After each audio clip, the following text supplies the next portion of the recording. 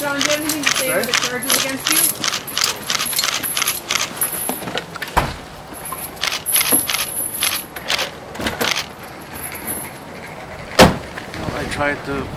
I try in my own way to connect this story somehow.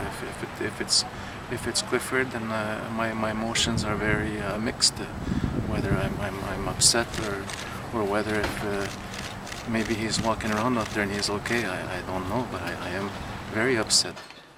The investigation, as you know, is still continuing, and we have actually upgraded the charge to John Douglas Robinson to first-degree murder as opposed to second-degree murder, and also the charge about indignity to a human body. From the investigation itself, information has been revealed that I can't talk about that has been the reason for the upgrade of the charge.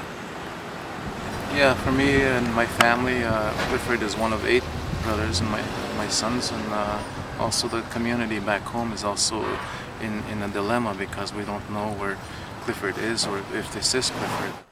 And he made a trip back home, like I said, 3 years ago, and we made amends. And that day, from that day, I was expecting one day that he would be calling me, and he hasn't called me.